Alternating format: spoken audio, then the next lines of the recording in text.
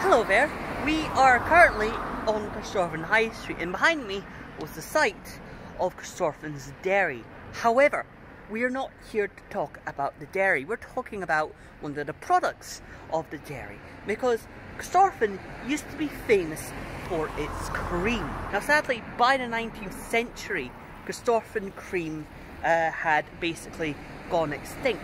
However, we do have the method available thanks to old and new Edinburgh. So I'll pass you on to me from the future to tell you about the method of how Corstorphine Cream was made.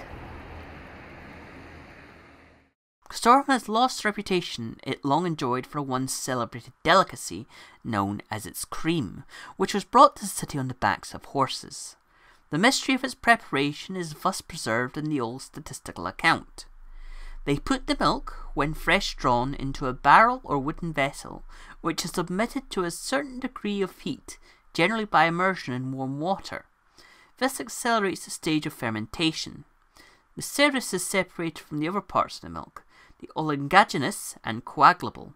The serum is drawn off by a hole in the lower part of the vessel. What remains is put into a plunge churn and, after being agitated for some time, is sent to the market as Corstorphine Cream. Now, the fact that we have the method readily available in historical documents thus brings up a very interesting idea. What if, with a little bit of skill, we could figure out how to remake Corstorphine Cream? I mean, we've got the method available, and there's plenty of people who know how to make cream.